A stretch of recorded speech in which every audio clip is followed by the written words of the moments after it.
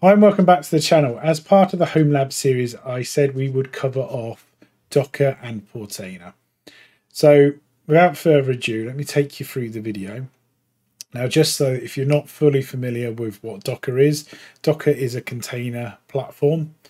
Now, containers differ somewhat to virtual machines. I'm not going to go into the massive ins and outs of them, but let's put it this way. They are a lot less resource intensive and they're actually quicker to deploy than necessarily having a virtual machine that may run one instance or one service.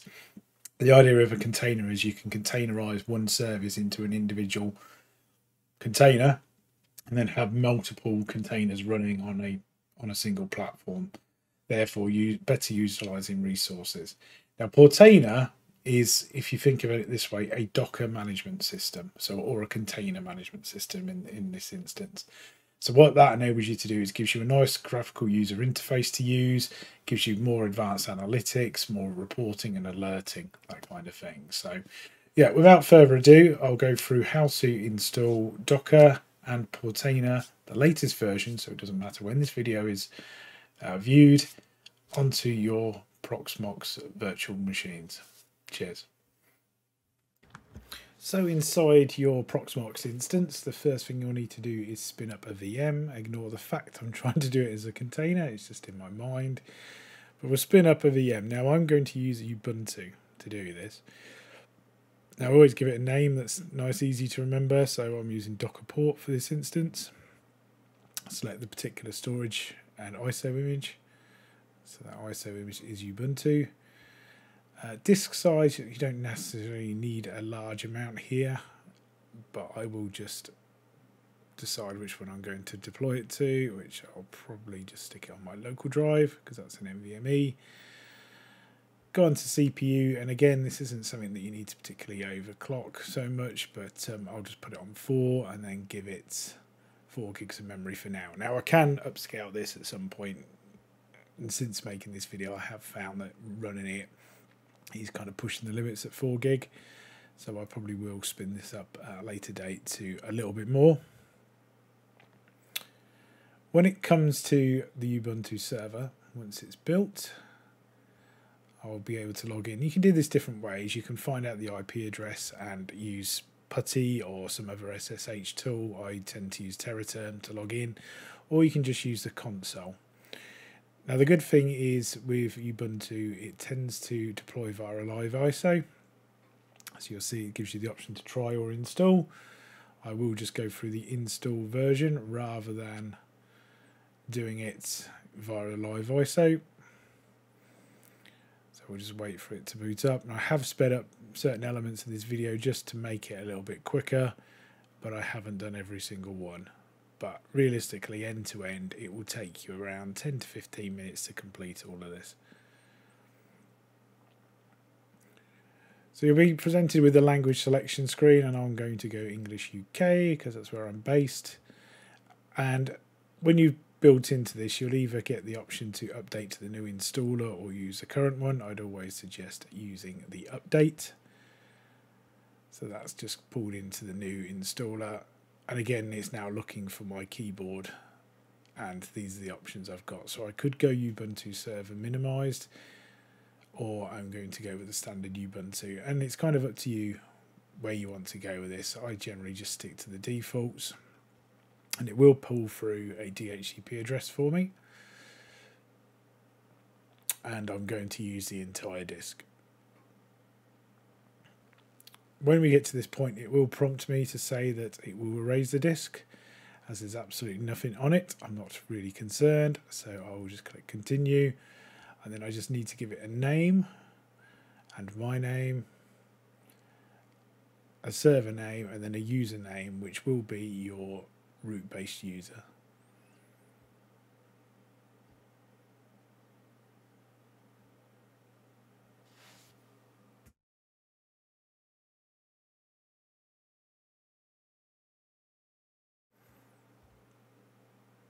So I'll tend to use the tried and tested for this. You can obviously change the password at a later date, but I'd strongly suggest setting a fairly strengthy password here. I generally use a password manager, so all of them are managed that way. And you've got the option to install OpenSSH here. So I'll tick that. And you can install all these packages, and Docker does appear on here. However, I'm not going to use that because it will only be the latest package available as part of the Ubuntu install. And when we go through the installation with Docker, I'll show you how to add the very latest repository to Docker's repository list, so that it'll actually pull the very, very latest version.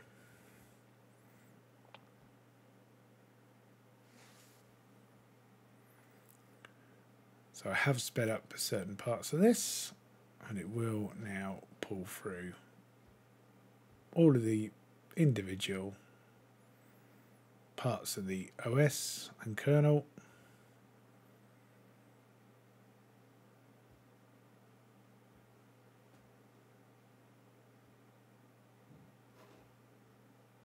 So we just let that finish installing. I have sped this up somewhat, as you can probably tell by the cursor going a little bit mad. But it takes, depending on your connection and what you're installing it to, anywhere between a couple of minutes and 5 minutes. Don't worry if it looks like it's hung. It realistically hasn't. It just sits and runs in the background. And then it will reboot. And one of the things you'll see is a couple of failures, and one is around mounting the CD-ROM. You don't need to worry about this too much, because when you're deploying via Proxmox, most likely you're making a virtual CD-ROM using the ISO.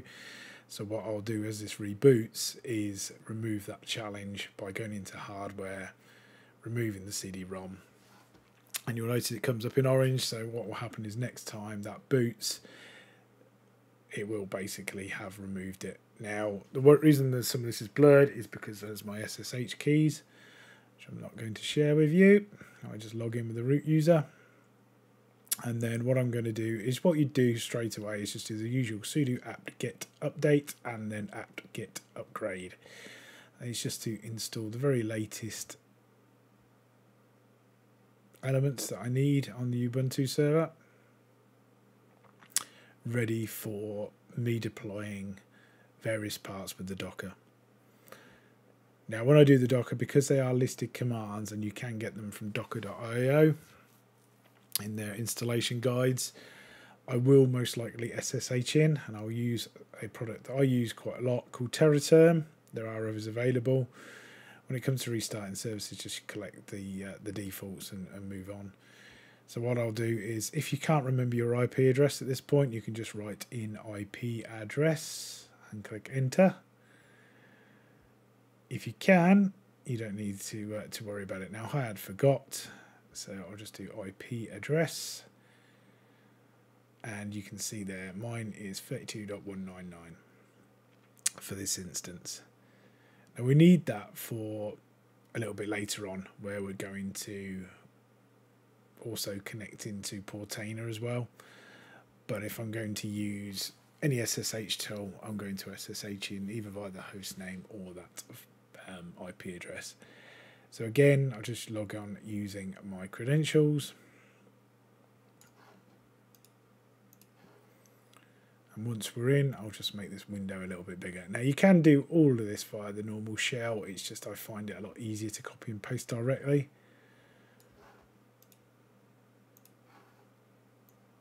And what we're going to do is copy in some packages to install. So we're installing curl and various other bits that we need. Some of them are certificate parts.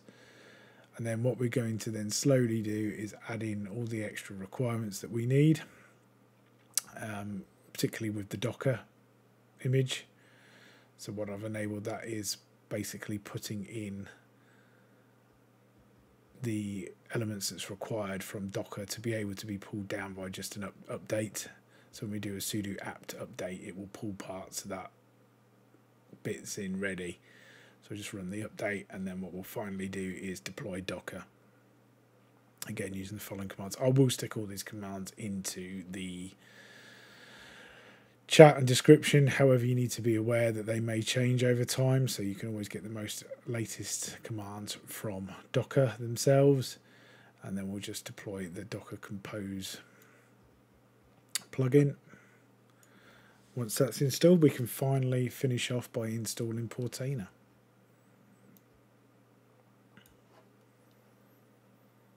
So we'll just let that go through. Again, the option to terminate whatever services you need. So they restart, just select the defaults.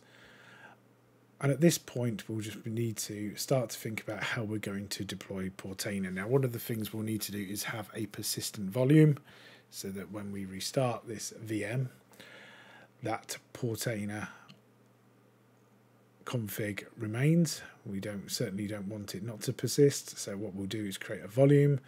You need to remember, unless you've added your user to the sudo group, to use sudo, as I didn't. So I'm just going to create one called Portainer data. So my config will be mapped to that. And then what I'm going to do then is deploy Portainer. Now the interesting thing is that Portainer is just a Docker Compose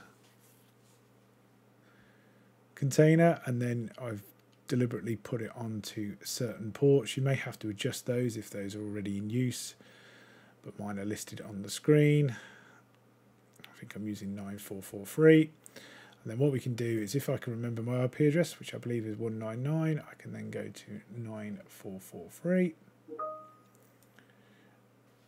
Making sure I use HTTPS.